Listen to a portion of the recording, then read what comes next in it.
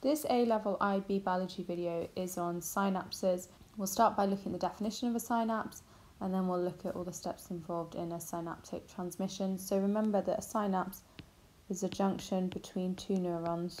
Importantly, an electrical impulse is converted to a chemical, a neurotransmitter, and that neurotransmitter diffuses across the synaptic cleft and binds to the postsynaptic membrane.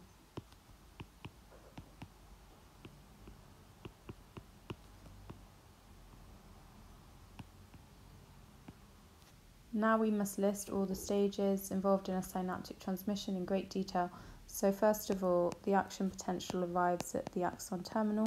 Second step is that the voltage-gated calcium channels open. Third step, the calcium enters the presynaptic neuron. Fourth step, the calcium signals to the neurotransmitter vesicles. Fifth step, the vesicles move to the membrane and dock, which effectively means that they attach.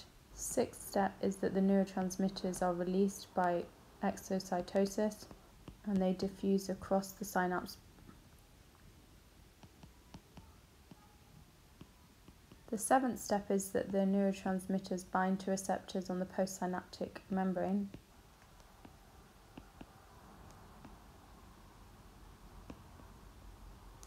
And the final step is that the sodium gates open and an action potential is initiated in the next neuron.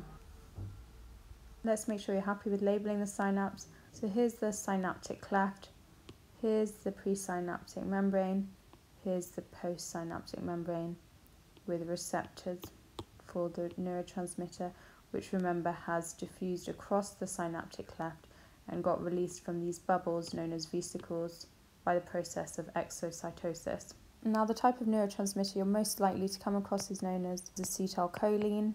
Notice that neurotransmitter, that acetylcholine, gets recycled. You don't make new neurotransmitter every single nerve impulse. Instead, you recycle the neurotransmitter, and if you're talking about acetylcholine, the enzyme cholinesterase is important.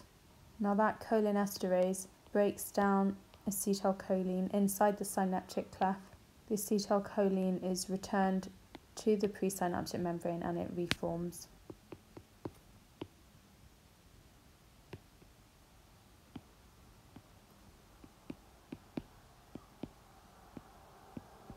The last thing to add is on neonicotinoid pesticides. Now, a pesticide, any word that ends in "-side" means death, so it means the death of pests. So effectively, it's chemicals used to kill pests. And these pests are usually insects which damage farmers' crops. So how does a neonicotinoid pesticide work? Well, they bind to the acetylcholine receptors on the postsynaptic membranes of cholinergic synapses in insects. Why is it a cholinergic synapse? Well, remember, it's because it uses acetylcholine as its neurotransmitter. Now, ordinarily, acetylcholine would obviously be broken down by cholinesterase enzyme. However, cholinesterase enzyme is unable to break down the neonicotinoid pesticide.